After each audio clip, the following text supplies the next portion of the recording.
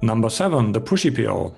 Last time you took 25 points, now it's only 17. How come? First of all, let's get back to the manual, the Scrum guide. The number of items selected from a product backlog for the sprint is solely up to the development team. So the idea is that the product owner makes a suggestion.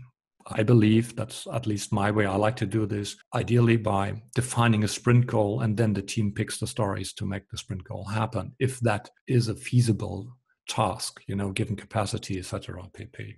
However, there are always people who like to push the team, who believe that it's their role to push the team in the right direction, who push the team to take on more stories they can actually deliver, who push the team to accept stories, the scope of which is actually too large.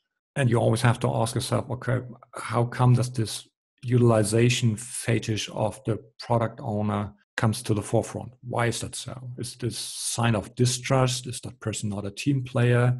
Is it just a classical manager from the factory area? So output is all that matters. Is it probably a misaligned incentive between the product owner and the team?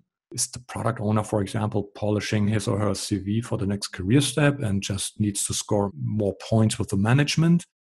There are a lot of issues why this might be. Probably the product owner is just a competitive person. Nevertheless, this should be something that the Scrum Master is addressing. And you should talk about that in a retrospective, because it creates a lot of tension in the team, and it's really, really undermining the trust that the team needs to be successful.